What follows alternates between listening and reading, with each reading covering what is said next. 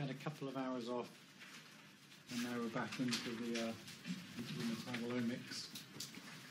So as I said this morning, lecture 3 is about informatics. So it's just giving you enough information to be comfortable with some of the analyses that are typically performed in metabolomics research. And I'm going to start, before I go into the various components of this next lecture, I just want to start with a quick definition on what bioinformatics is, because people have different views on what bioinformatics is. These days, it's an extremely important component of biosciences research.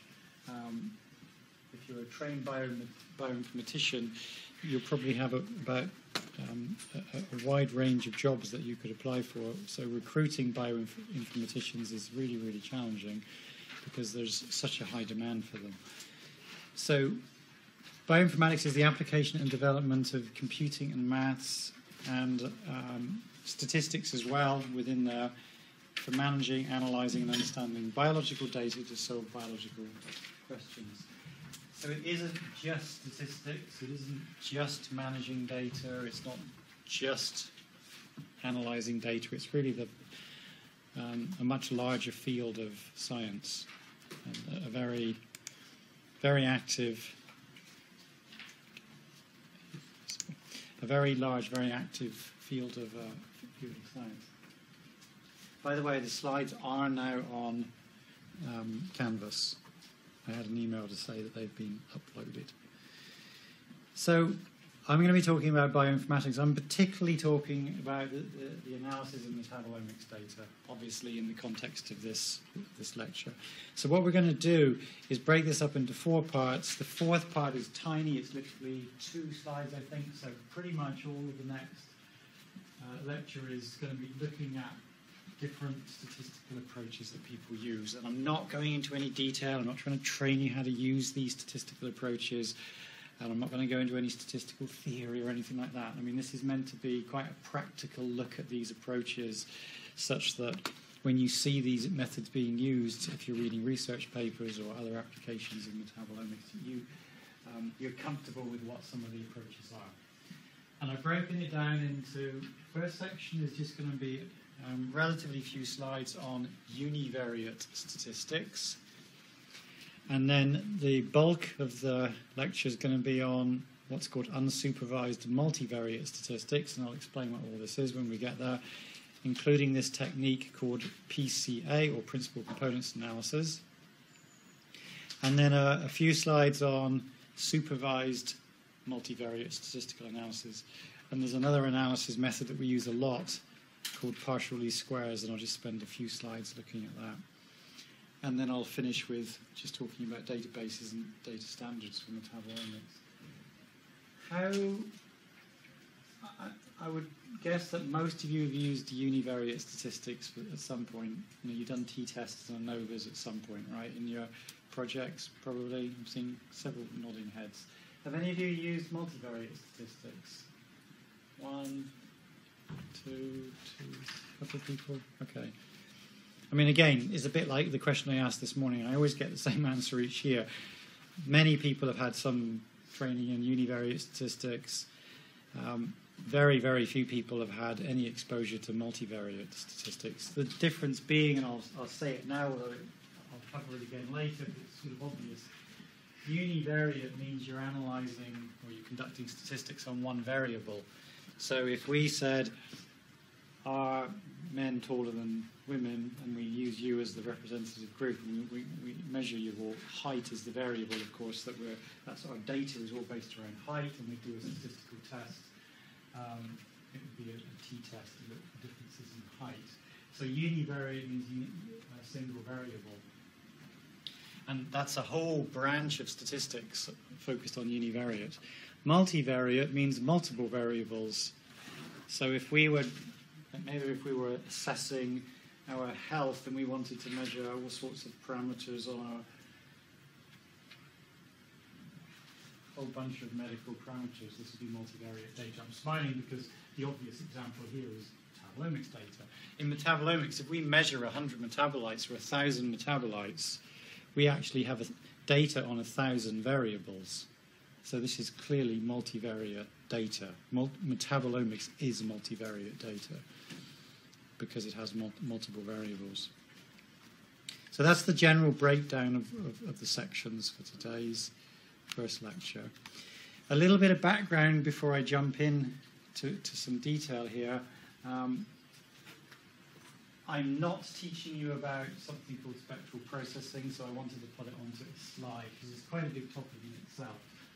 When you have decided on your experimental design, you've selected that you're going to use, let's say, mass spectrometry as your analysis tool, when that instrument actually collects the data, we'd call that raw data. So it might be NMR data, mass spec data.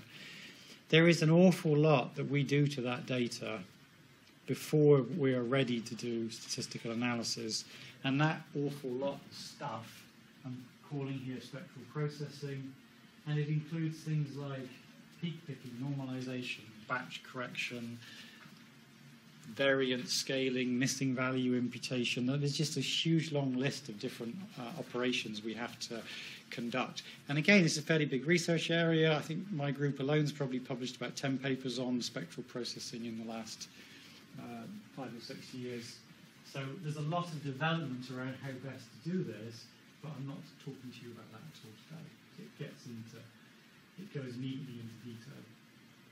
So we collect we collect data on instruments, we process it, don't worry about the details of that at all, and then we end up with what we can consider as process metabolomics data.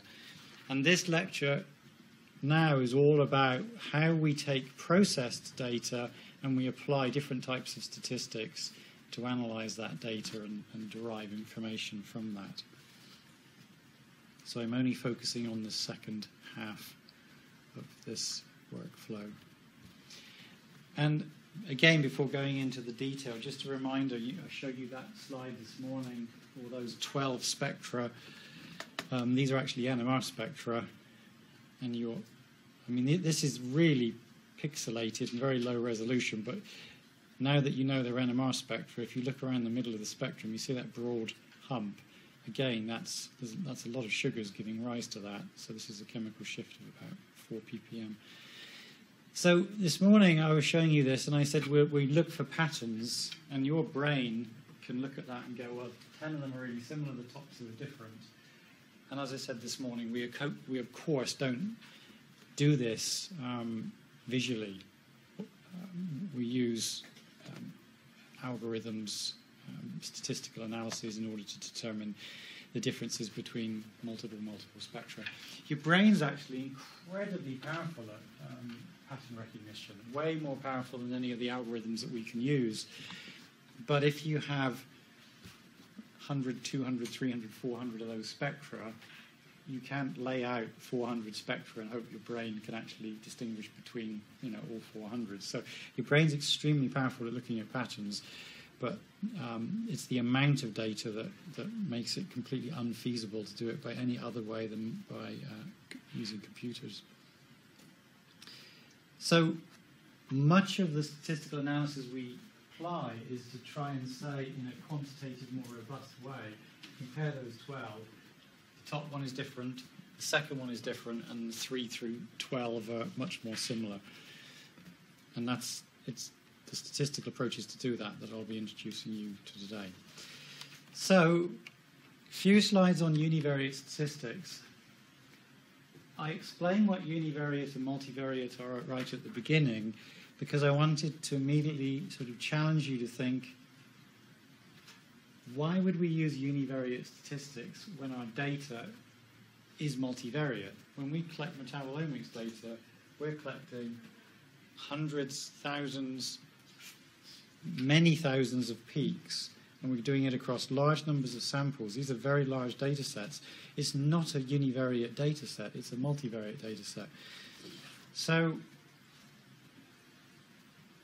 it's fair to ask the question, how relevant is this? Should we even use multivariate statistics? And it's quite interesting how the different groups working in different fields will adopt practice in different areas of statistics. Let me be very specific with what I mean by that. If you look at the transcriptomics community, when that community started, and for the next at least 10 years, they applied univariate statistics. And that's pretty much all they applied. They did not apply multivariate statistics. When the field of metabolomics started, and it's a very different group of people that started working in metabolomics compared to working in transcriptomics, very different group of people. Every metabolomics group in the first 5 years was driven with chemists because they needed to be experts in the tools. So it was chemists dominating metabolomics.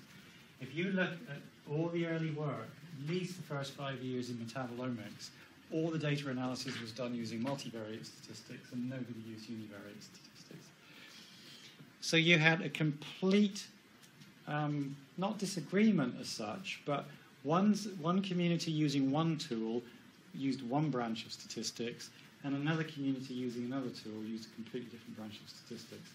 And it's largely because, I don't know if hopefully you're far enough along in your education to start having your eyes open to this stuff, but most people, even in academia, are sheep, and they will follow what's published in the previous paper. And you remember I mentioned Jeremy Nicholson down at Imperial. The first 5-10 papers that he published, he did a principal components analysis in every one of those papers. That's a multivariate statistical analysis. And then along come people like me and others and go, you know what? There's a lot of benefit to applying metabolomics. And I shift my research program, I start applying metabolomics. How shall I analyze the data? Well, what you do, you go to the literature, right? And you look up and you understand what other people do. And that's what happens. So in transcriptomics, the community started, and the pioneers and the first few papers were applying one particular type of method, and off the community went in that direction.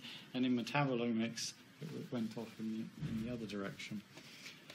To prove that I'm actually not a sheep, I was one of the papers we published in, I think, 2006 or 7. It was one of the first applications where we said actually univariate statistics is valuable, and we published a metabolomics paper with using univariate statistical analysis. I do honestly think it was one of the first papers published doing that. So let's just remind you about metabolomics data sets. So we have lots of variables, and these are the metabolites, and we have lots of samples. This happens to have 18 samples. And, okay, we've got some groups here. We've got, there's 3 groups of data. There's some control data, where there's something called INDO, and there's something called MPA. Those are 2 different drugs. This was looking at the effects of drugs on cell lines. So different samples broken into 3 different groups, and then you've got metabolites: ADP, AMP, acetate, alanine, asparagine. It's in alphabetical order, and that's a long ode list continuing way over to the right. So many, many, many variables. So metabolomics data is multivariate, and so is it appropriate to use univariate statistics, and how do we use univariate statistics to analyze multivariate data? So first question, is it appropriate to use univariate statistics? Yes, it is. You do miss relationships between variables, but if I've measured 1,000 variables, I am actually allowed to take the first variable, conduct a statistical test on it, move to the second variable, conduct another statistical test. There's nothing fundamentally wrong about doing that. And nowadays, univariate stats is used quite a lot in metabolomics. So yes, we can use univariate statistics. So we can use t-tests, we can use ANOVAs, but we've got to do it carefully. And this slide tells you about why we need to do it carefully. So for those that have done tests, statistical tests, you will know that you have to set a p-value, and that p-value is your threshold for you determining whether or not the test result is significant or not significant. I was going to say tradition, I mean working practice is perhaps a better way to say it, is that a p-value of less than 0.05 is considered to be an appropriate threshold for determining whether a statistical test is, has a significant or a non-significant result. Now, what a p-value of less than 0.050% actually means is there is a 5% error rate. This is because 0.055%. There's a 5% error rate in with such a p-value, which means if you say you're doing a study and you're going to measure 20 different responses, and in reality, you don't know this, nature knows this, in reality, none of these 20 so-called responses are actually, none of them should be significant results. So I can't think of a quick example of that. So just say you're going to do 20 tests, and in reality, none of them should be flagged up as significant. If you now conduct 20, let's say, t-tests with a p-value of 0.05, one out of 20 tests, 1 out of 20 of those tests that you've done will show up on average as a what's called a false positive.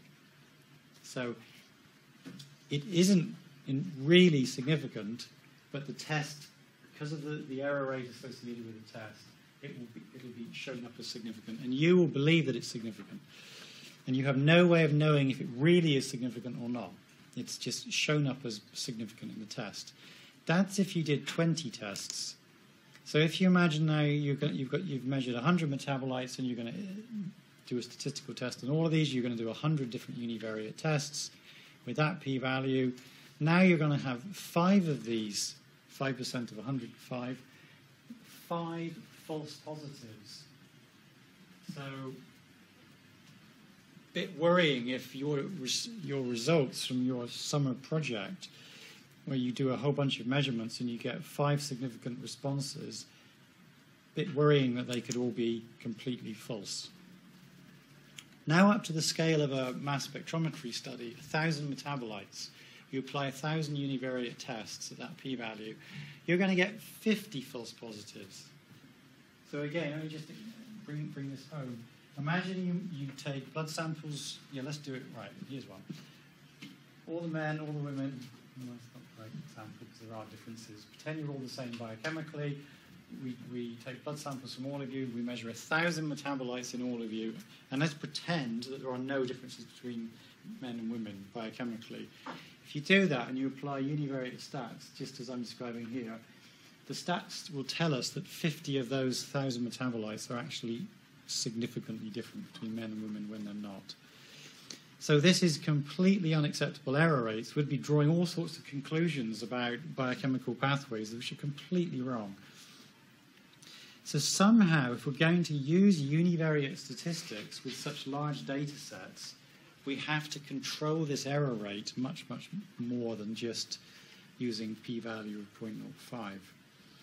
So we have to use a much more strict p-value for the threshold for saying when a test is significant or not.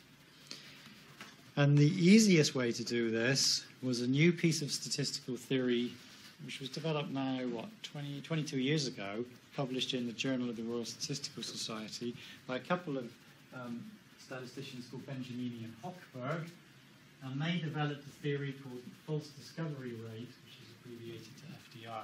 Now, you may have seen this. Did you see this in your transcriptomics? Did they talk about FDR? Oh, okay. Well, I'm kind of glad they haven't, because now you've learned about it from one of the omics. So if you apply this quite simple false discovery rate correction, what it does is it says, all right, you're doing an experiment and you're measuring 1,000 metabolites.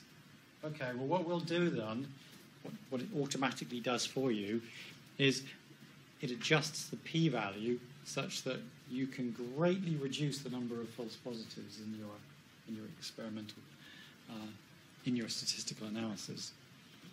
So if you want to have, say, a 5% false discovery rate, it really does limit the number of false positives that you obtain in the data. So it means that when you apply those stats and you get results that say this is significant, you're able to believe it much more confidently. So the summary on this is univariate statistics is applicable to metabolomics. It's now fairly widely used, but you've got to think carefully about how you apply it. And the key technique is this FDR correction.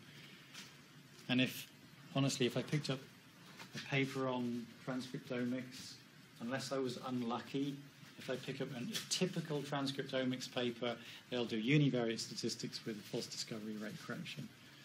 So what you're learning about here is directly relevant to transcriptomics. Okay. So that was just to let you know you can do it, but you've got to do it carefully. And in the examples in the final lecture in a minute, you'll see some examples where we've applied that. But logic says metabolomics measures many variables. This is multivariate data. We should apply multivariate data set. We should apply multivariate statistical analysis.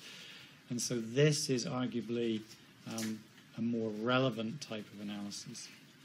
And I'm going to tell you to start with in this part about what are called unsupervised multivariate analysis and introduce you to this technique called PCA. So, multivariate, just to explain some terms, multivariate, I've already explained, dealing with large numbers of variables. It's multivariate data. I need to explain this term unsupervised. So there is unsupervised and there is supervised, and I will tell you about supervised in about 10 minutes, 15 minutes time.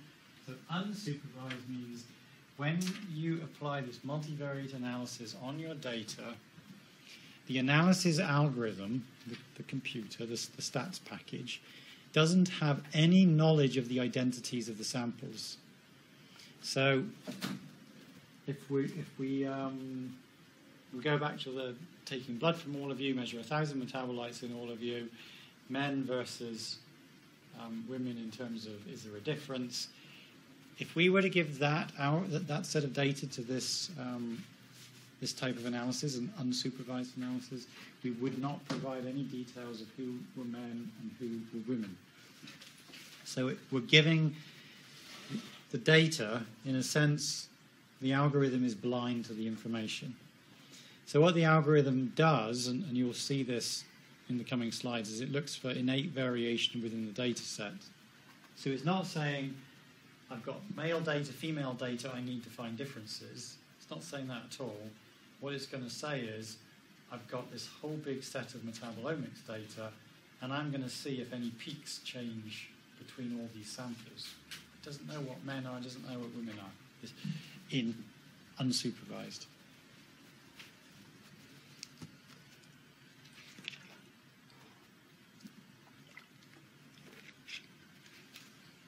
And there are many types of unsupervised method, many types, and I'm going to focus on one, the most commonly used, which is called principal components analysis, and it is very widely used in metabolomics, but also in other omics techniques as well. So, drilling down a bit then into principal components analysis and how that works. If we measure 1,000 variables in a sample, for example, metabolites in your blood, it is very common in large data sets, such as that, large multivariate data sets, to have correlated variables. So correlated variables mean there's redundancy in the data, because if variable 1 measures some property of U, and variable 2, which is a different variable, a different metabolite, measures this second metabolite, but those two metabolites are very closely related, and the levels of 1 tend to be similar to the levels of 2, then you have redundancy in the information, because metabolite 1 can tell you something, but metabolite 2 can tell you the same thing, but they're not really telling you anything different. So you can get what's called redundancy, and this is going to become... This slide will actually be a lot clearer to you if you come back and look at it after I've gone through the next a couple of examples of what PCA is actually doing to the data. PCA, principal components analysis, pet peeve of mine, I say this every year, but people just ignore me in any case. Look at the spelling of principle. Now, I don't know if so the word principle has two spellings. There's this one. This principle is as in principle main, the main component, the primary component. Bless you. The other spelling of principle is P-R-I-N-C-O-P-L-E, and that means a principle as in a rule. So there's two spellings of principle, and it's this one. We're looking for the main components in the analysis. There are even research papers. I was looking at a paper this morning on the train to work, and in the abstract they'd spelled principal component analysis wrong. So PCA exploits the redundancy that exists when you have many variables and correlated variables. It picks out patterns in the variables. Again, this will become clearer to you. And it reduces the dimensionality of the data set without throwing away tons of information. And it will come clear to you again what I mean by that, but that's extremely important. If we measure 5,000 peaks, I'll just tell you these numbers, and then you'll see it coming true on the next few slides. If we measure 5,000 on the next few slides, if we measure 5,000 peaks, we are actually portraying that information, that data, in 5,000 dimensional space, which is a little bit hard for us to visualize. Even 4 dimensions is hard to visualize, but the reality of 5,000 measurements, 5,000 variables, you're working in 5,000 dimensional space.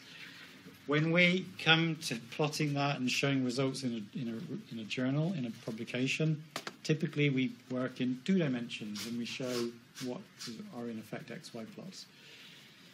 So we have to take a data set that is intrinsically of 5,000 dimensions and we're going to reduce it down to 2 dimensions. So we need some clever algorithms to help reduce the dimensionality of the data without throwing away lots of information.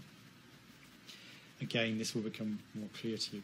PCA is also called a projection or an ordination technique, and again, this will become clear as you think about what it's doing. So I'm going to go through 2 ways of thinking about PCA. The first way is hopefully really simple. The second way, it's a little bit, I scale it up slightly, but I go through, in a sense, I go through quite similar material twice now. And I'm going to start it really, in a way that gives you a clear example and you'll be able to follow it, I'm absolutely sure. So I'm going to explain the principles behind PCA, and I'm going to do it by an experiment that we're going to do here now, where we start by considering a group of fish. This is our experimental system. There are 50 fish. Yes, there's only 4 shown, but there's 46 that are hiding in there somewhere. So there's a total of 50 fish. And for each and every fish, we're going to measure the length of the fish and the breadth of the fish. And kind of obvious from the top picture, there's some small ones and there's some big ones and there's a lot in the middle. So if we do that, we end up with 50 length measurements and 50 breadth measurements. Okay, trivial. We can plot that, again, totally trivial, length versus breadth. There are 50 dots on this plot because there's 50 fish. You can immediately see, as is completely obvious that there should be, there is a relationship between length and breadth of the fish data. And so you would look at this and go, well, yeah, of course it's correlated. It's bound to be correlated. Our data at the moment, strictly speaking, is multivariate. Because we have fish, number 1 to 3, and fish 50, and for each fish we have a length and a breadth. So this is a multivariate data set. If you want to be really particular, it's a bivariate data set because there's 2 variables, but at least there's more than one. Let's think of this as multivariate. And when you're dealing with 2 variables, yes, it's not very complicated, so why do we really need to? There's not huge value in reducing 2 dimensions down to 1, but that's the exercise that we're going to go through, because then if you understand 2 down to 1, it helps you to understand 5,000 down to 2 a little bit easier. So given that we have this data, which you can visualize like this, or you can put in a table like this, and it's multivariate, what can we do to try and decrease from 2 variables down to 1 variable?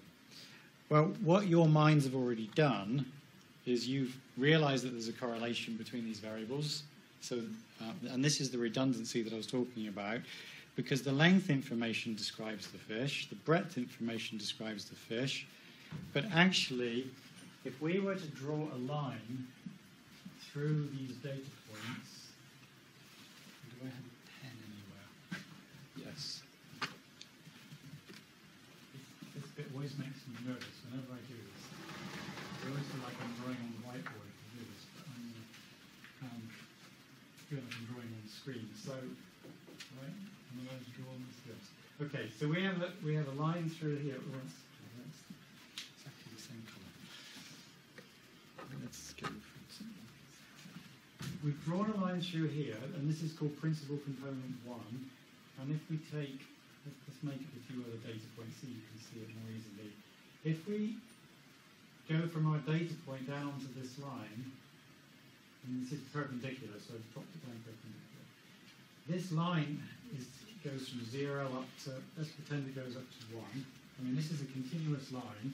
So about here, this is about, what, 0.3? So on PC1, this particular data point has a value of 0.3. This one is about 0.6. This one is about 0.5. This one's about 0.9, and so on. So instead of saying this data point has a length of 65 and a breadth of about 60, I'm now saying it has a PC1 score of about 0.05. Okay?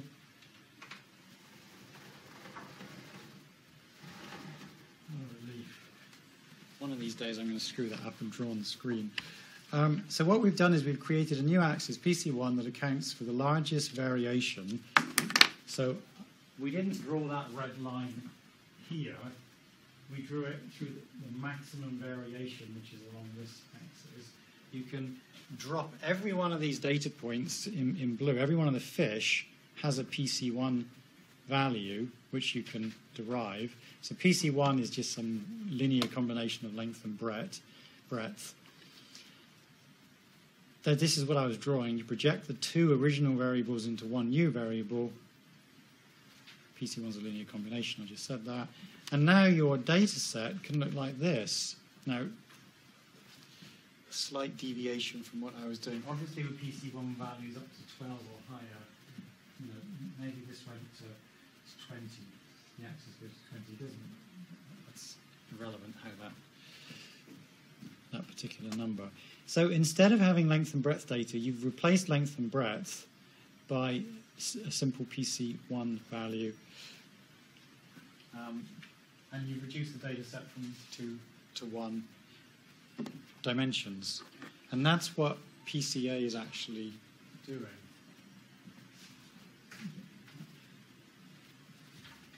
So just to say that again, if you look at, just think about the black axes, you've got a bunch of data superimposed against two axes, it's bivariate. And now ignore the black axis, just look at the red axis. You have all this data represented along one axis, and it now becomes a univariate score. So you've reduced from 2 to 1 dimensions. For those of you that really want to think about this carefully, and this arguably is going a little bit beyond where I want to, but I will say it. If you don't get it, don't worry, just ignore it. What information are you losing by doing something like this as you drop each of these down onto the perpendicular and calculating their value? The information you're losing is the fact that this data point is not sitting here, it's sitting here. And so there is something a bit different about that one. It sits further away from the line than any other ones of these samples. And by collapsing it down here, I mean, originally it was rather stunted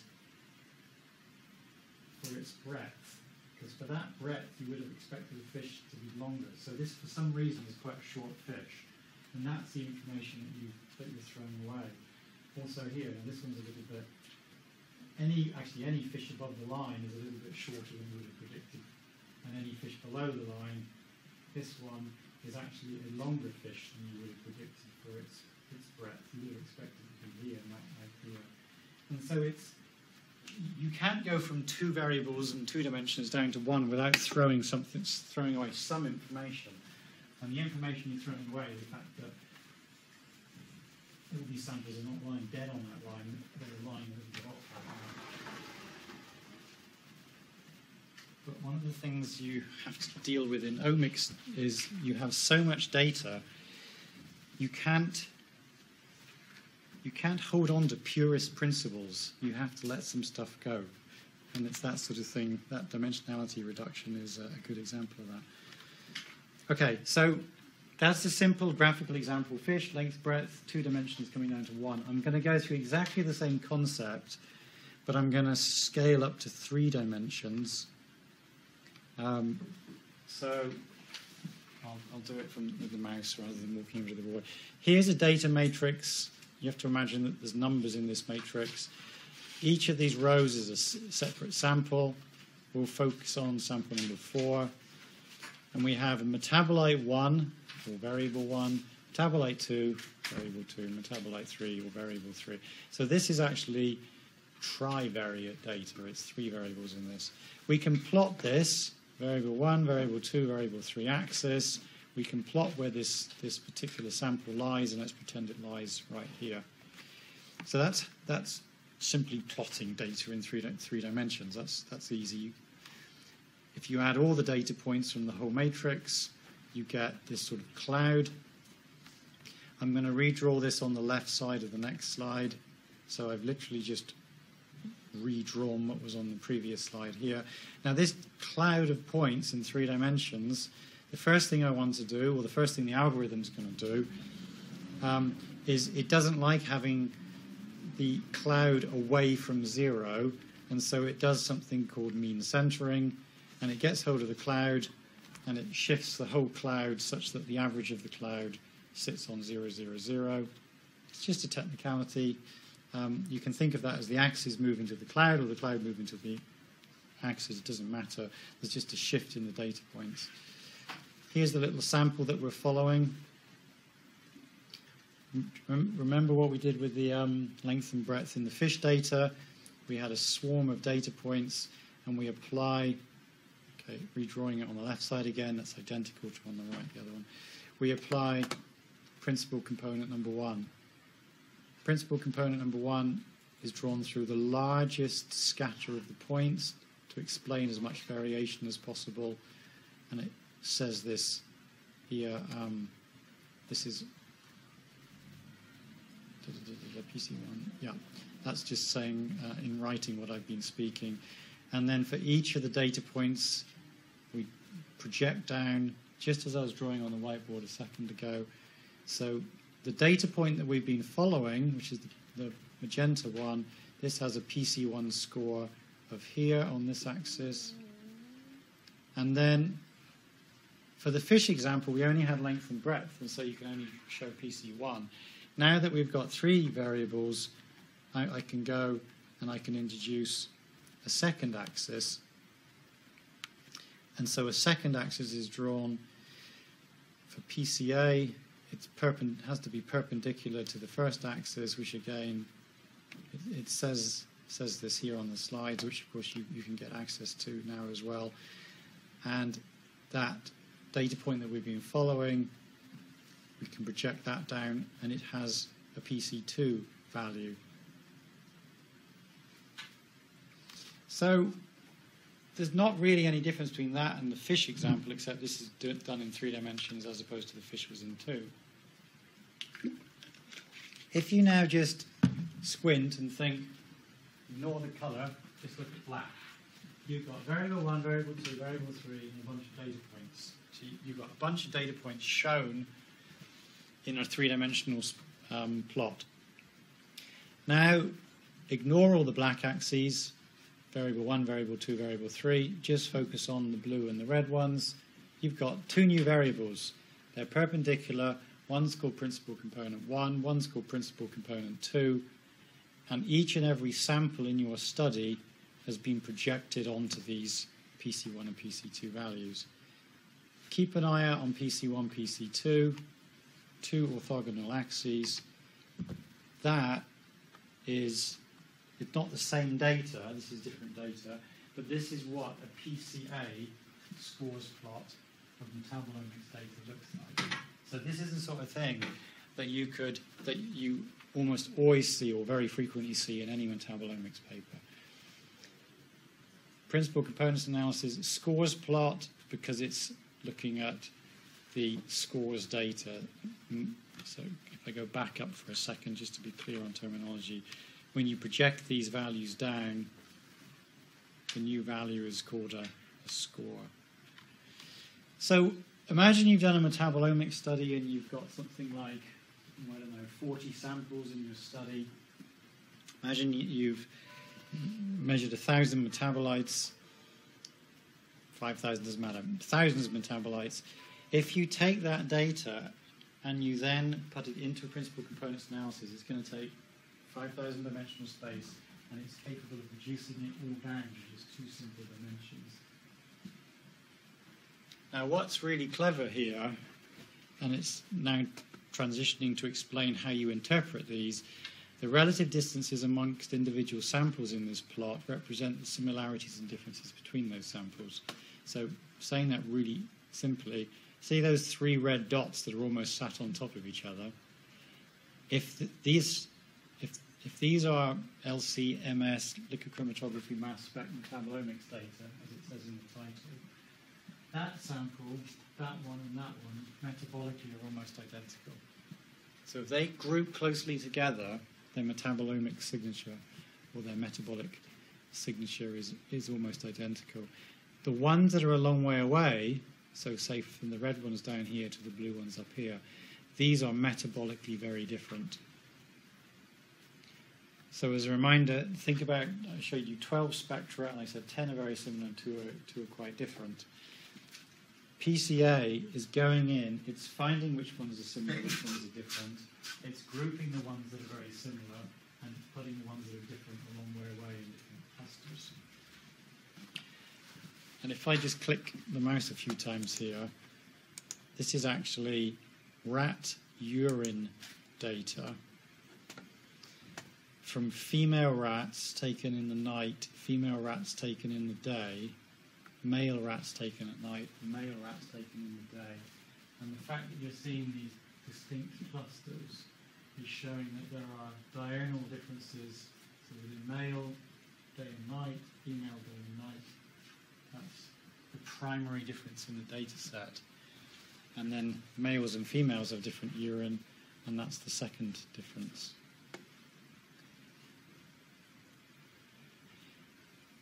What's important, as I said earlier on, this is unsupervised analysis. So when all this data was given to the PCA, to the algorithm, to the principal components analysis algorithm, the algorithm didn't know which ones were male day or female day, female night and male night.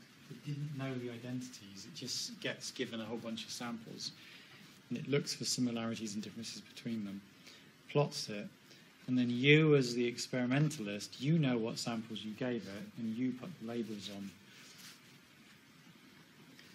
I'm going to give you, I think there's 2 more examples coming up of so these are all PCA scores plots. This is the classic way of showing the data. This is again urine from different species of mammal in this case. And so we've already put the labels on, but you as the practitioner, or me as the practitioner, put the labels on. The algorithm was given, I don't know, was it 10, 20, 30, 40? There's at least 100 samples worth, at least 100 samples there, with a full metabolite measurement for all these different urine samples. And then it's gone looking through the similarities and differences, and it's figured out that all these samples grouped together.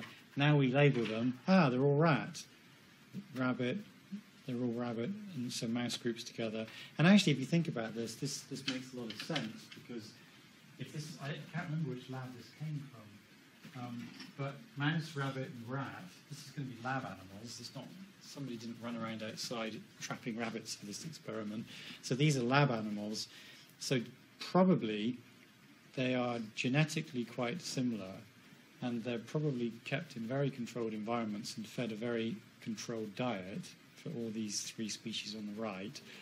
Humans don't like that sort of treatment, so this was probably wild-type sampling of humans, meaning it was a room full of people like yourselves, where if this is urine, what you ate last night, what you drank last night, all those signatures, caffeine, alcohol, taurine from TMAO from fish, all sorts of signatures in your metabolism show up in a urine sample the next day. And this vast variability of the human urine metabolome makes a lot of sense compared to these tight clusterings of these lab animals. So you can tell an awful lot from data like this. So what did I say? This might be about 100 samples. So if it's 100 samples, this is NMR, so 2,000 bins, 100, 2,020. So there's probably 200,000 data points that have been collected here. And 200,000 data points has been reduced down to a simple XY plot. And there's so much you can derive from that, including why these two human samples up here, these humans seem quite rat-like in their urine, which is, who knows the origin of that. So here's another example, again, PCA scores plot. Again, PC1 plotted against PC2. This was from a study, this is some actually work I did years ago. It doesn't really matter that it was salmon eggs, and it doesn't really matter that it was looking at the effect of a pesticide. It was a biological system that was stressed by something. Here are the controls. You'd hope controls would all be metabolically consistent or similar. If they're similar, they should group together, and they do. They all group in the bottom left. This is 1 part per billion of this stress, this pesticide. This is 10 and 100 over here. So if you add a little bit of stress to the system, metabolically, it affected the animals. I'll be careful with the word significantly, because I'm not doing a test here as such. But there is a large metabolic change when we expose them to some level of stress. And when you stress them even more, that change continues. So again, it's a very simple way of representing here, again, you know, a few tens of samples, 2,000 variables per sample, so 20, probably about 100,000 data points here, just represented in a simple two-dimensional plot. Okay, so summary of PCA, it's a common unsupervised method. The aim is to identify similarities and differences between the samples. So you've just seen that in the examples I was showing you. Control versus stressed, male versus female. So it's pulling out these differences. It's an excellent initial approach. It's very, very good at getting a feel for what your data looks like. It's good at identifying outliers and so on. And it can be used to determine which metabolites are different between the groups, but it's not great at that. So again, control versus stressed, metabolically what actually changed. Yes, you can get some information from the PCA analysis, but there are better techniques for doing that. Okay, that's PCA, that's unsupervised analysis. I'm going to keep going so that we can get through this particular lecture, because on the next bit, which is the next part is the supervised, there's just a few slides, because it's actually somewhat similar to this. So supervised multivariate statistical analysis, it's quite similar to PCA, but there's at least one part that's fundamentally different. And the technique I'm going to tell you about is something called partial least squares analysis, which is abbreviated to PLS. And again, just as I go into this type of supervised multivariate analysis, I want to just clarify the terms. And hopefully, if you're following me, you would have already have guessed what supervised means. It means that the algorithm now does have knowledge of the identities of the samples. So when I said to you earlier, imagine we give it metabolomics data on blood samples from all of you, males versus females, In the case of a supervised analysis, we would say to the algorithm, these are the female ones, these are the male ones, now go find the difference. So it's very good at finding so-called, let's say, biomarkers that discriminate different groups. It's very good at building what are effectively mathematical models for predicting class assignment. So, easy explanation of this. Take the males in the room, take the females in the room, blood samples from both of you, take all that data, feed it into this sort of analysis. It builds a model that says male blood metabolism tends to look like this, female blood metabolism tends to look like that. Somebody passes in the corridor, I've got my back to the corridor, you quickly race out, take a blood sample from them, come in and say to me, here's a blood sample, is this from a male or a female? I can take that blood sample, do an NMR or mass spec analysis, put it into the mathematical model that we've built based upon you, and it will spit out the result and saying that looks like a female or it looks like a male. So predicting class assignment, and I've got a very silly example of that on one of the slides in a second. So again, I've already said those points. And here's the silly example. I don't know how I got sucked into doing this, but across in Leicestershire, there is the Waltham Centre for Pet Nutrition. Waltham is one of the, it's in the Mars Corporation of companies. Waltham makes dog food amongst various other things. And the scientists there said, well, we've heard about metabolomics. We want to know if it can do anything of value to our research in pet nutrition. Can we conceive of a study with you? This is what I would like to try. And so they paid us to do this. They decided, because they actually keep both miniature schnauzers on site over in this nutrition centre and Labradors, they decided to do a study where, first of all, they gave us a bunch of urine samples from Labradors and urine samples from miniature schnauzers, which are abbreviated to MS, and I think Labrador is L something. And they said, first of all, here they all are. You know what they are. We'll tell you what they are. We used NMR spectroscopy. We then collected all that data, and we used this supervised method of analysis called partially squares discriminant analysis. And so we told the algorithm, several of these black squares, these belong to labs, and the black circles belong to the miniature schnauzers. Can you find metabolic differences between these two breeds of dog? And yeah, there are. I mean, surprisingly big metabolic differences between them. And so we reported back to them and said, yeah, there's big metabolic differences, easy to see the difference. And I said, really? Is it that easy? So we'll give you 7 more samples, 7 more urine samples from dogs from their site, their research centre. But we won't tell you what those samples are.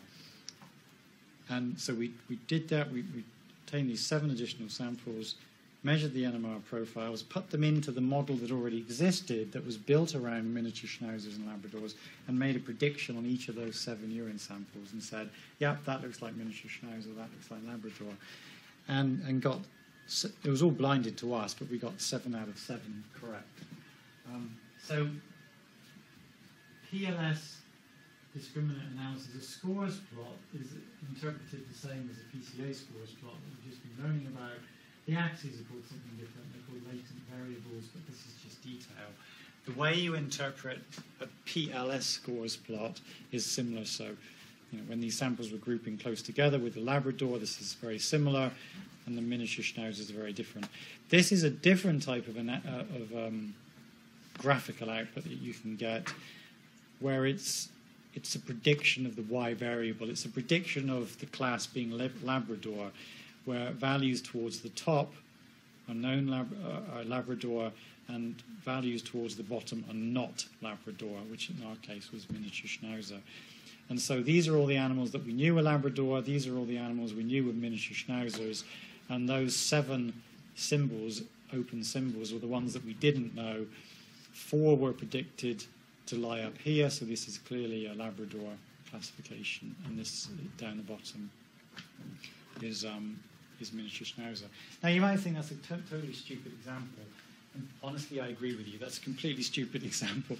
But this sort of building classification models to discriminate two different types of sample, this is really, really powerful. So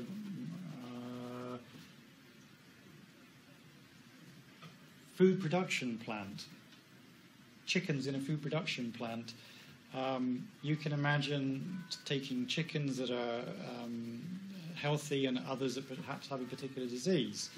And you build a classification model to find those small numbers of metabolites that differentiate those two classes. Then you then have a predictive model, and then you use it in your processing plant. Every 1,000th sample or 100th sample, you can be screening for a disease and looking, identifying the phenotype of the samples that you don't know about based upon the prior building of a model that you do know about. I think I've got one more slide on. Okay, I've said that. I think I've got a couple more slides here. Then. Or is that, no, I think that's coming up later. So in terms of, in case any of you dog lovers, in terms of which metabolites actually differentiated the breeds, we had almost no idea. So that the leading ones, of the leading metabolites, of the 10 top metabolites, only 2 of them, we knew what they were. And so there were 8 unidentified metabolites. And the reason I put that in, actually, is to make clear back to you about what I said this morning, that identifying metabolites is a real challenge still. I mean, this is just metabolites in the urine of a dog, and we can't even, it's a mammal, crying out loud, and it's urine. It's not like some weird sample type, and yet 80% of the metabolites we could not identify. And we got p-values in here, you see, so we did some univariate statistical testing, and that would be with false discovery rate correction. So again, different ways of analyzing the data. Okay, so the slide I was thinking of is in the examples, which is I'll do in the final lecture. So 2 final slides on data standards and databases. When you were learning about the transcriptomics, did they say anything about, do either of those terms familiar? Miami or Mage? No? No, okay. It's very easy to conduct a metabolomics experiment extremely poorly. It is very hard to conduct one extremely well. There is just so many things that can go wrong that one needs to be very, very careful in how these are conducted, and then very, very thorough in how you report what you did. And so data standards in biology in general have become a really, really important topic in the last 10 years. Data standards in omics, well, that's what, there's a little bit of background here for the other omics that you learn about, and data standards in metabolomics, which is just this bottom box. So in 2007, the International Metabolomics Standards Initiative was launched, and it got scientists together all over the globe to say, if you're going to do a metabolomic study in your lab, this is what you should be reporting. If you're going to use chemostats, you should describe this. If you're going to sample the chemostats in a particular way, you need to describe that. You need to describe how you're going to prepare the samples. You need to describe how you generate the data, how you process the data, what statistical analysis that you do. And so the top journals in things like Science and Nature and others that are the top ones in this field of metabolomics, they rely on such initiatives as this to say, oh, look, I've submitted a paper to Nature. If it doesn't meet the standards defined by the international community, this paper will just get thrown out because it hasn't been done to a particular standard. So probably only having one slide on data standards, honestly, in a course like this, is probably not enough. I think data standards should be talked about a lot more with you. But within metabolomics, there's this thing called the MSI. And again, doing injustice to it really, but databases, and I don't know if Array Express was mentioned, or when you learn about proteomics, whether these other databases were mentioned. But in metabolomics, the main database, public database for metabolomics data is something called Metabolites, and it's at the European Bioinformatics Institute. So what I mean by a database is if I'm trying to publish in a very high quality journal, I have to make my data freely available. In fact, if I'm funded by the research councils, so BBSOC, NERC, MRC, that work, that's taxpayers' money, that work needs to be open access. And so if I'm submitting to a particular journal, the top ones, I have to put my data into public databases. And for metabolomics, the most significant one, other than one in the US, the most significant in the world actually is Metabolites. So I wanted to just put the word MSI, the Standards Initiative, and I wanted to put Metabolites, those two terms in front of you, before we finish talking about bioinformatics. And again, some good papers. I would mention the names and say something about it, but I'm over on time, so you can always look those up if you're interested, and it's pretty clear what we've gone through. So let's stop. Maybe if we get back by 10 past, so maybe in 7 minutes. The last, because in the examples, I've got 4 examples, and quite often I only cover 3, so it doesn't matter if I drop off an example.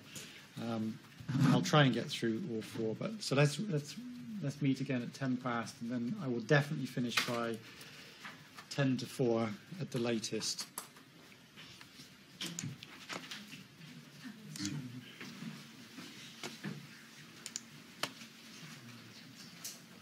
Okay, the 4th and final series of slides. As I said, beginning of lecture 1, these are picked from different areas where I've just tried to highlight some of the diversity of methods that are used, some of the different statistical approaches that are used, and just give you some examples of the applications. So if you're thinking in this first study, okay, it's human medicine, well, why show that in this class? Well, it's a clear example of application to trying to discriminate a couple of different groups. So it doesn't matter if it happened to be human plasma, as you will see. It's the fact that it's an approach that was applied where one didn't know what the metabolic differences were between 2 groups. They went in, they studied it, they found differences, and then they have a classification model. Much like the dog urine example, but just in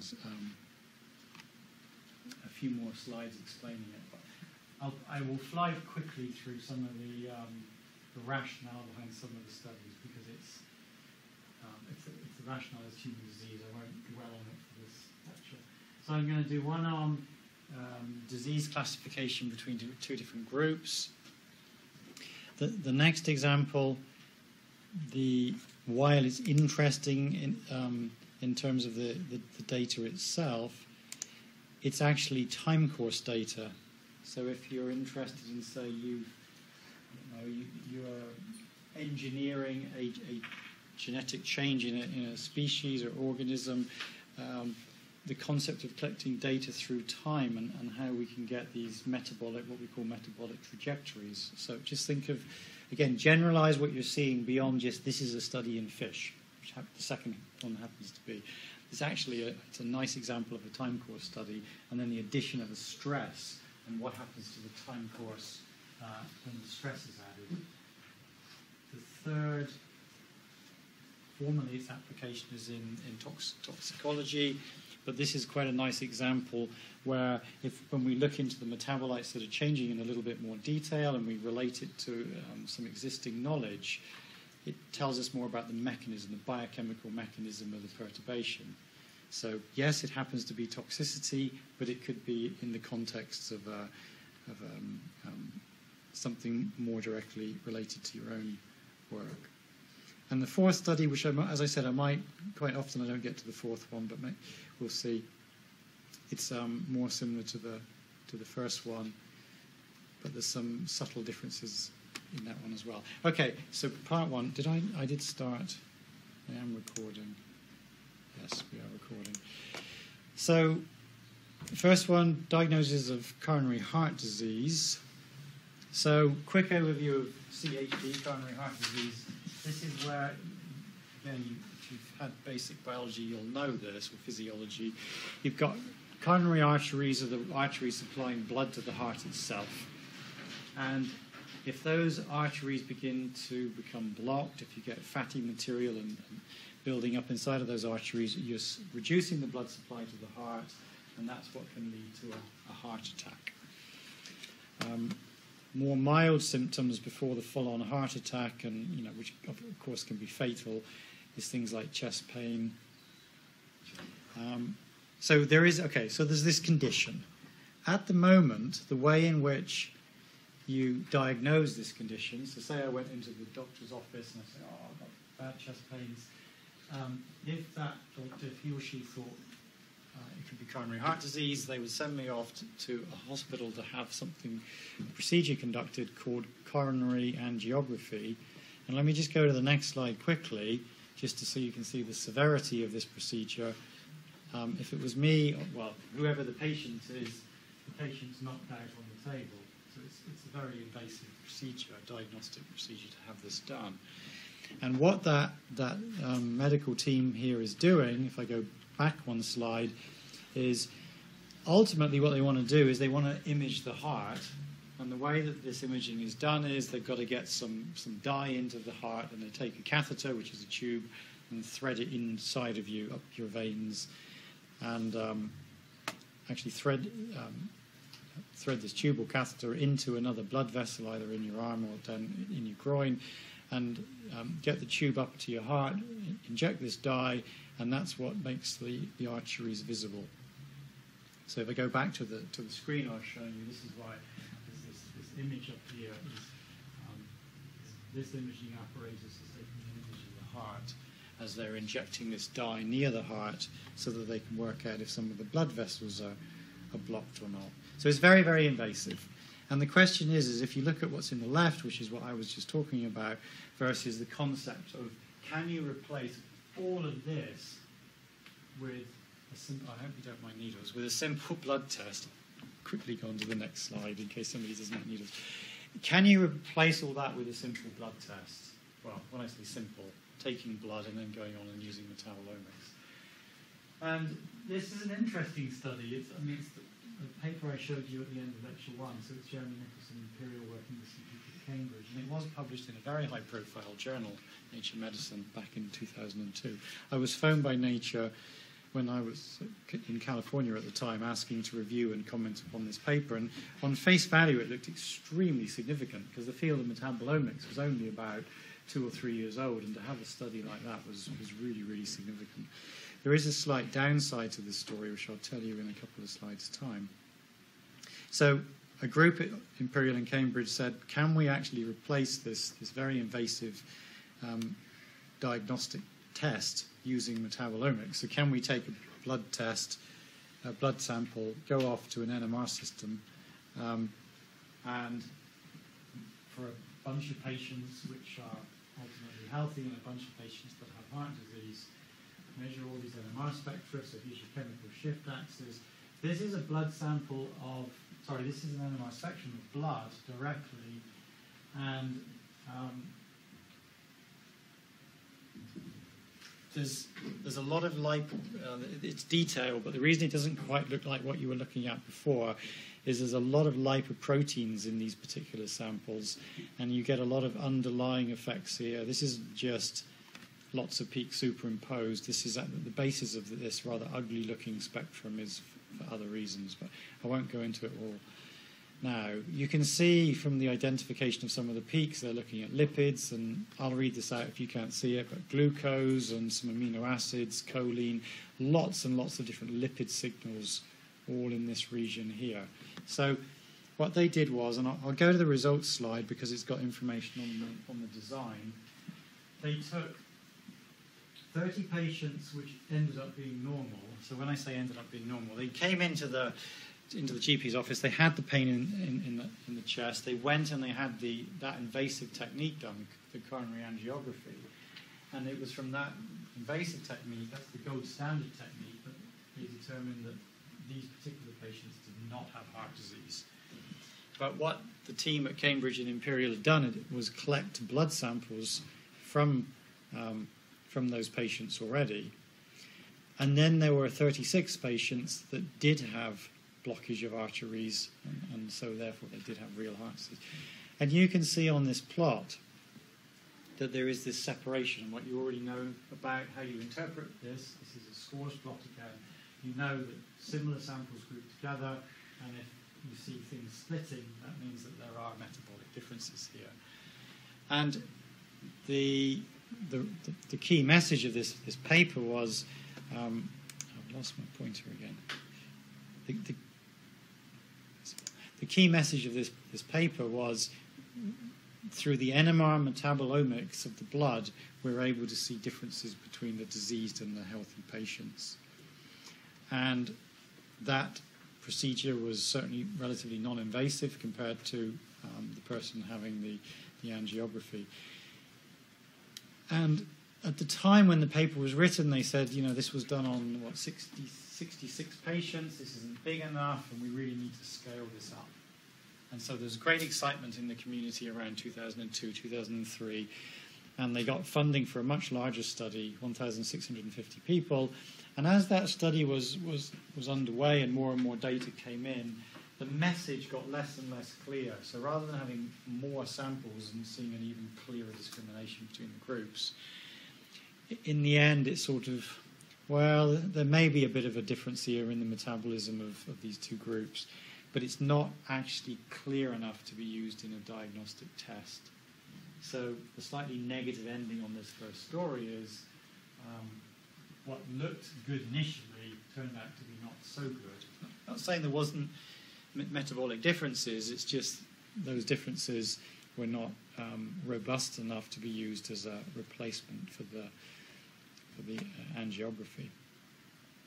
But they did, as part of finding out which peaks were different between the controls and the disease group, they did identify effectively some biomarkers, and those were all related to fatty acid side chains in lipids, particularly low density lipoproteins, very low density lipoproteins. And this made quite a lot of sense, because if you think about when I introduced what this type of heart disease is, it's the buildup of this fatty material. So to have these sorts of metabolic changes as the markers of the disease actually makes some sense. So scientifically makes some sense, but practically when it scaled up, it didn't look so good as it did on that smaller scale study.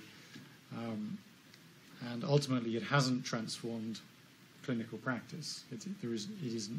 In this particular case, there is no simple metabolic assay that now replaces the imaging technique. But you can see the concept of bringing in a new technique alongside an old one, taking the samples, applying the different NMR data collection, which you've learned about, applying multivariate analyses, which you've learned about, and finding those differences. Okay, so these are quite swift examples. On to the second one. This is the one where, okay, yes, it's embryogenesis in a fish, but you can think of it as a time series. It's quite a nice example of a time series experiment. This particular fish species in this study is something called the Japanese Medaka. It's used in Asia a lot. It's much more popular in Asia than the zebrafish or zebrafish, which is a very widely used model organism for vertebrate development in Europe and the US. So it's sort of a parallel organism to the zebrafish. So this particular study had two aims. The first one was to characterize metabolic development over a period of 8 days. And 8 days, because that's the time it takes for this particular species to develop, or this fish to develop. So on day one, they literally have fish eggs with some fat droplets in and a series of cells. And then on day 2, you begin to see the embryo developing, and day 3, day 4, and so on. That big black spot here, if I go to day 8, that's the eyeball of the fish, and the fish is wrapped around the within this egg. And on day 8, at some point on day 8, this fish hatches. So the first part of this study was to say, well, how does the metabolic profile vary as we go through these different steps? And logically, it should vary a lot, because on one end down here, we've got lots of energy storage molecules, and we've got cells, but we don't have any sort of functioning organism. There's no cardiovascular system, there's no eye, there's no functioning organs. And at the other end, we have, in effect, we're minutes or maybe hours away from a fish swimming around. So, it's quite a big difference in terms of the biology, very, very big difference. Jumping in, this was an NMR study again. You actually saw this slide earlier this morning, so that there's the NMR data. And going, did I skip one? No, I didn't.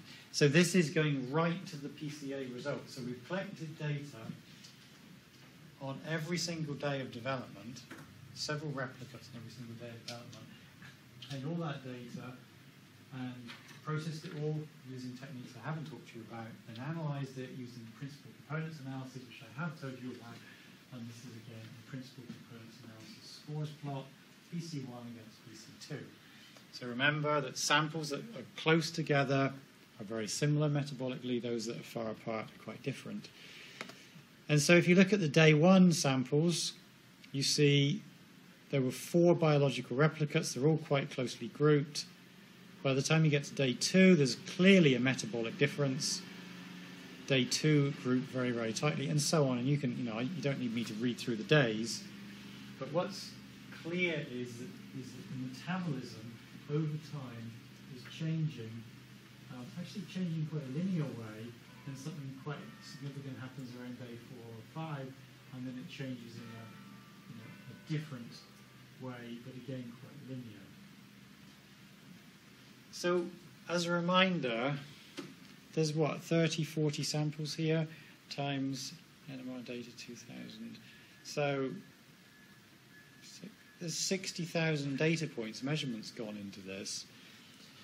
This is a multivariate data set, and we are applying this PCA approach, and you get this very simple visualization of how the metabolism changes over time.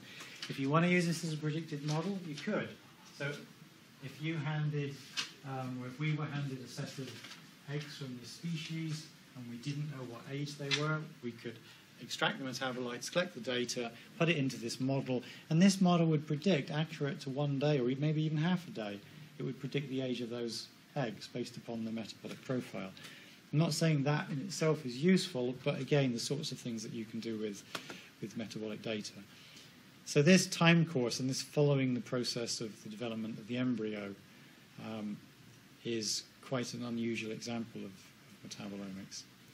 The second part of this little case study is then to expose the animals to a stress. Now this happens to be toxicology, that's irrelevant. They were exposed to a stress as they underwent embryogenesis, and then on the 7th day of development they were studied.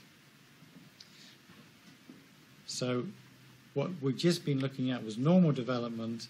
Now we come in with a stress and we study the effect of that stress after 7 cumulative days of stress. And again, I've gone straight to the result here. So this stress experiment had 3 groups in it. It had actually unstressed, in other words, it had some controls, and those are in blue. It had low stress, which is in pink, and then it had high stress in red. Again, it's 46 parts per million of trichloroethylene. I mean, it doesn't matter what the details are. Control, low stress, high stress. So this is a completely independent experiment that's been overlaid on top of the first embryogenesis study. Where should day 7 controls lie? Well, they should lie within the first day 7, and they do. They seem to cluster even more tightly than the first experiment, but they're exactly where you would have predicted.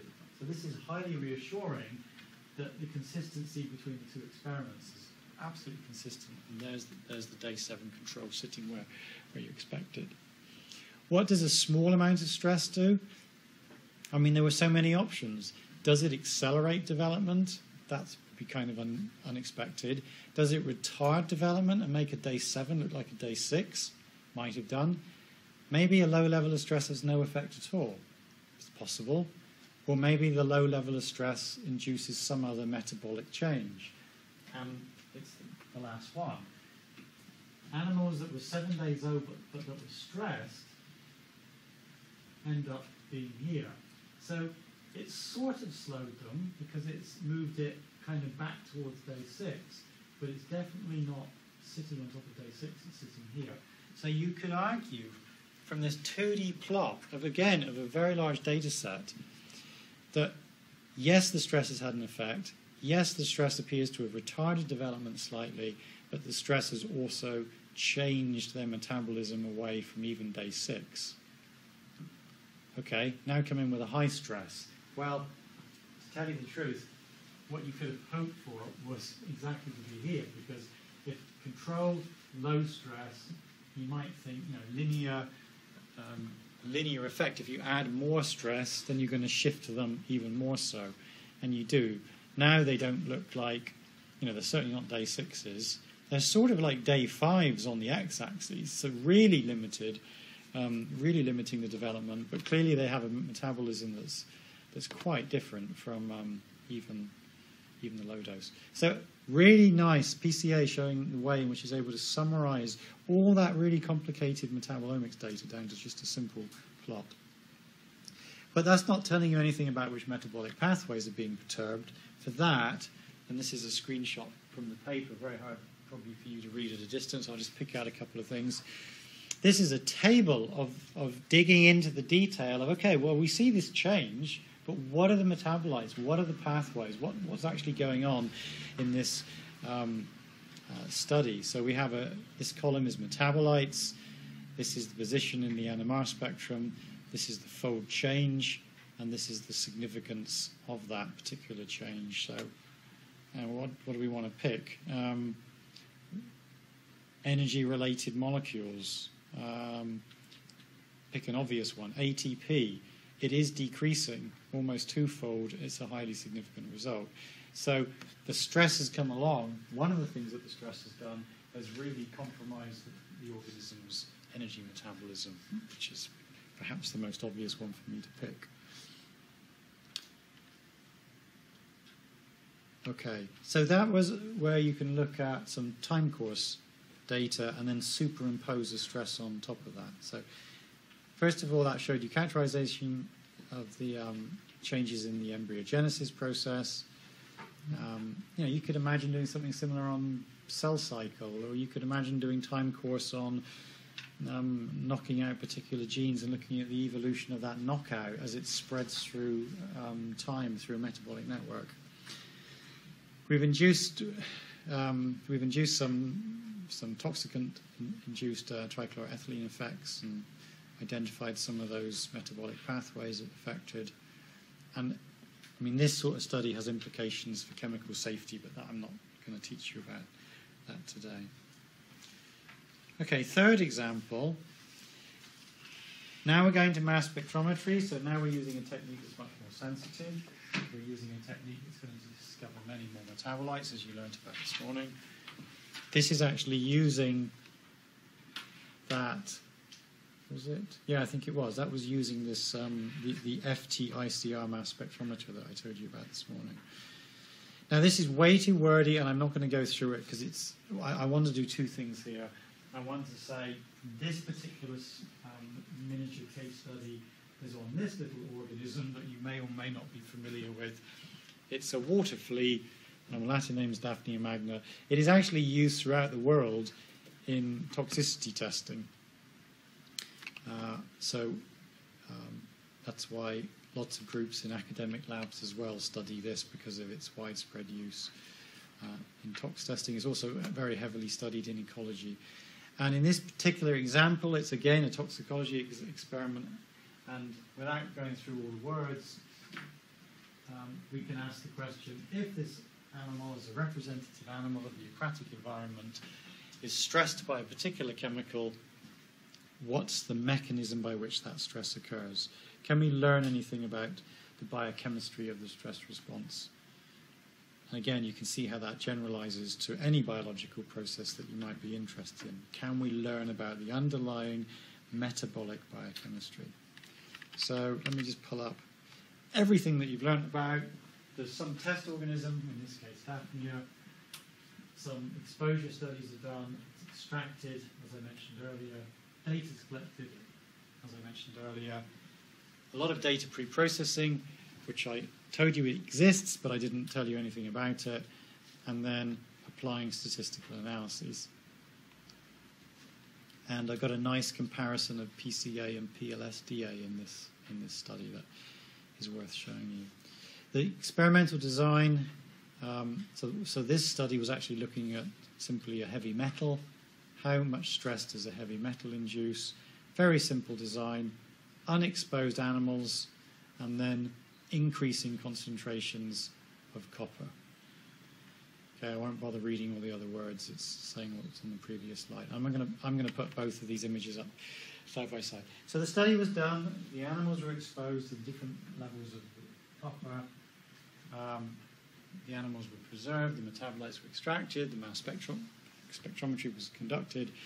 And eventually, the statistical analysis was done. On the left, this is the unsupervised, the principal components analysis. This is where the algorithm doesn't know that they were controlled, this was low-dose copper, and so on. It just was given all the spectra. On the right, this is the supervised approach. This is the partial least squares discriminant analysis. So in that case, I'm actually being clear here, and I've labelled it at the bottom. And it was ended up presented in this way because of some of the, looking at some of the results from here. This PLSDA was conducted with the black symbols, so the control and the low doses that didn't appear to have any effect formed one class, and then the two high doses were grouped together into a second group. So, okay, first of all, look at the PCA, unsupervised. You can see there's a bit of a separation. It's not that clear. There's an odd sample here. Sample number 24 is behaving unusually, but you can see that the controls and the lower doses are a little bit separated from here. So just looking at the intrinsic variation in the data, the PCA is able to just begin to pull this apart. But when you come along with a supervised method, where you're saying to the algorithm, look, I want to know specifically the differences between this group and this group, it's a lot more powerful at being able to go into the data and find those differences and pull those groups apart, which is what's happened here. So this looks like a much better result, I hope you would agree, because there's more separation than the PCA. And the reason for putting this case study in is to show you that that's what these more powerful types of supervised analysis are capable of doing. Yeah, I just say I don't know why sample 24 is an outlier, but it clearly still is. No. Could you not use DLS to kind of exaggerate the results? Good. We'll sign you up for reviewing metabolomics papers. Yes, well done. So, these approaches on the left, the unsupervised approaches, these are not dangerous in the hands of people. You can't go wrong with PCA. It's safe. You're not putting labels on groups. You just can't go wrong. You could do the same. If you had a data set, you would do the same PCA as me. It's impossible to overinterpret it. That's a very, very good point that's just been made. When you start forcing separation between groups, which is what this is doing, because you've told it, there are going to be differences here. Go find it. Just do anything you can to find differences. You can obtain or undergo what's called overfitting of the data. And overfitting is finding differences that actually aren't there. So again, it's a bit like false positives and p-values I was telling you about earlier. The devil's always in the detail.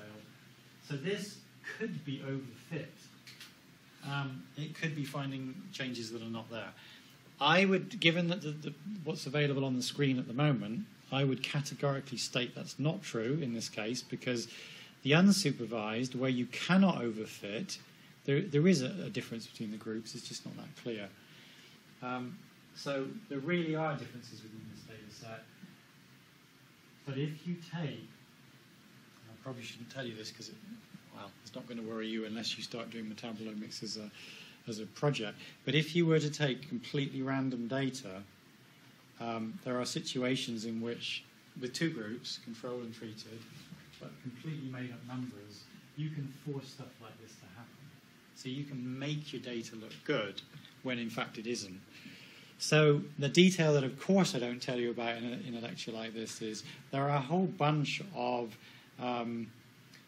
parameters and metrics that we use to assess quality. So one of them is called VIPs, the variable importance of the projection. It's the parameter that says, if I am being told that ATP is important in separating this from this, there is a VIP score for ATP, and depending on what that value is, it tells me whether or not this is, in a sense, overfit. How reliable is that? So there's something called VIP.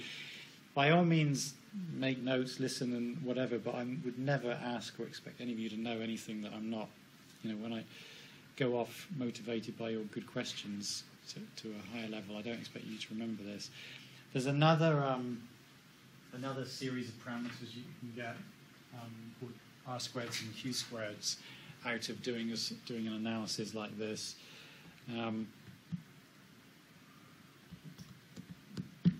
Why don't I spend a minute or two telling you this and not do the final example? So the strategy for... So don't worry, this would never come up on an exam because I'm going off piece here.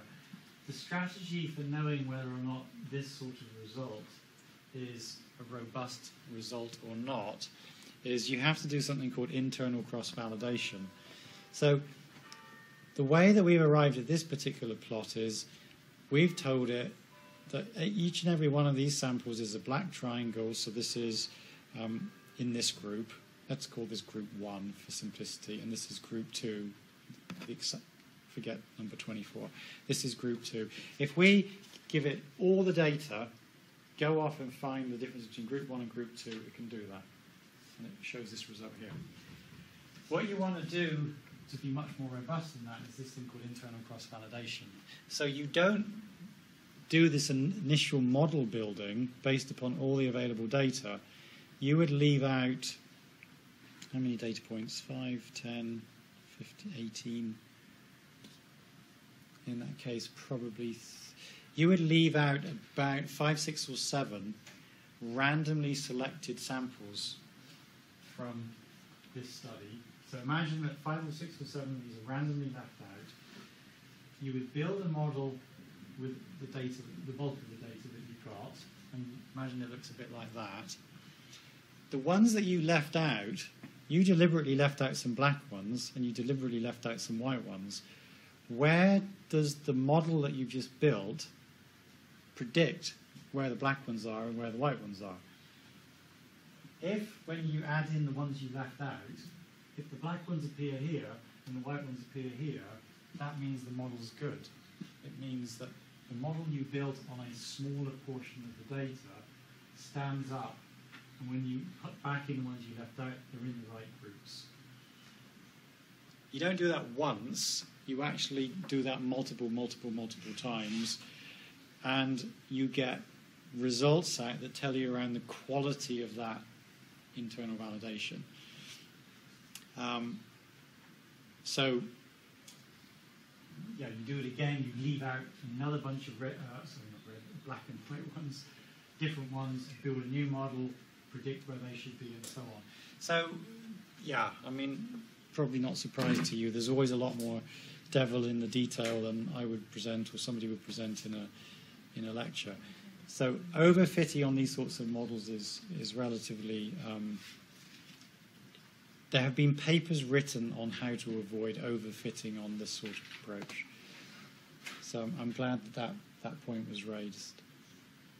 So I will finish this example, because remember this example was about discovering something new about the mechanism. A couple more slides on this. So this is, again, this is this Daphnia, this toxicology copper study.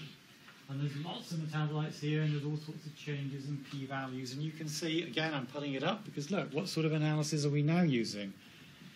Univariate with false discovery rate correction. So in those two slides, this one and the previous one, we've used univariate statistics, multivariate, both supervised and unsupervised. And we do genuinely apply, in our research, we apply a range of different statistical methods. And we're actually, it's kind of like looking at the puzzle from different perspectives. And ideally, we're going to see consistency in these different sets of statistical analysis to make us feel more confident. Amongst all the changes, because this is a long old list of amino acids, there was this interesting change in a molecule called N-acetylspermidine, which happens to have this chemical formula. It underwent, when exposed to copper, a 3-fold increase, and the p-value was 10 to the minus 5. So, this is a small p-value. So it's a big change. Metabolically, this is a big change. It's significant. So what is it? What's N-acetylspermidine changing? Why is it changing in response to the copper? So you can't discover everything immediately from an omics experiment, as I was pointing out this morning. Now this is going to be, I'll have to read a couple of things out on here. This is a metabolic pathway, and N-acetylspermidine is here, and it's got an export pump.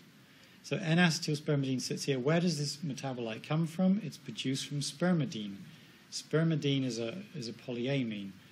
And what converts that spermidine to N-acetylspermidine is this enzyme called SSAT. So all we've got from the metabolomics is this compound N-acetylspermidine is change concentration. Off to the literature. This enzyme, SSAT, which stands for spermidine-spermine N-acetyltransferase, that is actually the rate-limiting enzyme in the breakdown of spermidine. So that enzyme is rate-limiting in the breakdown of this metabolite.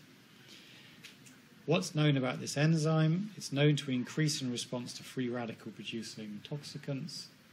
What's copper? Copper causes oxidative stress. Copper causes free radicals. Didn't measure it in this study, but copper can cause free radicals. And so now the hypothesis is, because we're generating hypotheses from omics data, the hypothesis is copper causes oxidative stress, causes free radicals. This, based upon literature, creates an increase in activity of this SSAT. This SSAT is rate limiting for the conversion of spermidine to N-acetylspermidine. So as the copper acts on this, and this is increasing its rate, we increase the rate of production of N-acetylspermidine. So there is a very specific biochemical pathway with using knowledge, prevailing knowledge from the literature, coupled to a completely non-targeted metabolomic study that revealed this change, and we've developed a hypothesis. So what are we going to do now? Well, if you want to prove that hypothesis, you're going to go back and you're going to do a targeted investigation. You're probably going to have a method, ideally quantitative method, that measures spermidine, measures N-acetylspermidine. You might even want to do something with the enzyme itself. Maybe you want to have an enzyme assay for SSAT. And you go do a targeted study on daphnia, copper, measure a couple of metabolites in an enzyme, and you would be able to definitively prove that there is, in fact, a perturbation to this part of the pathway. Is it critical? Is it really important in the toxicological response? I don't know, but it was certainly one of the larger fold changes and one of the more significant effects. So out of all the metabolism that was probed, it certainly sort of shone out as an important part of metabolism. So hopefully, because I think that will be the last slide, well, other than the conclusions on that one, because I'm not going to do that. And that's fine. I think that's a specific conclusion to the study. The generic conclusion is, going back to that slide, which I said probably is one of the most important slides in Lecture 1, which is the way that we use omics technologies to discover biological processes, biochemical processes. We let the data advise us on what's happening. So we mine the data, we come up with the information such as this, because nobody would have thought to study N-acetylspermidine.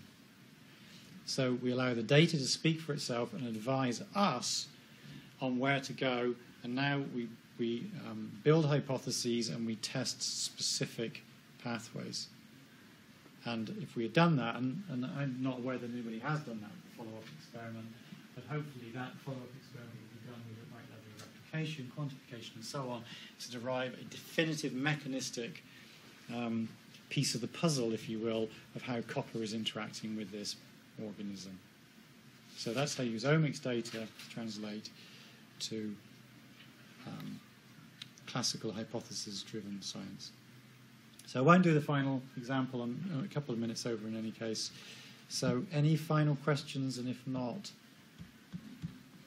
then hopefully if you go to the literature and you're interested enough to read a metabolomics paper or two, that you would at least understand the methodologies that we use and the sorts of questions and why we use such a wonderful technique like metabolomics. All right, thank you.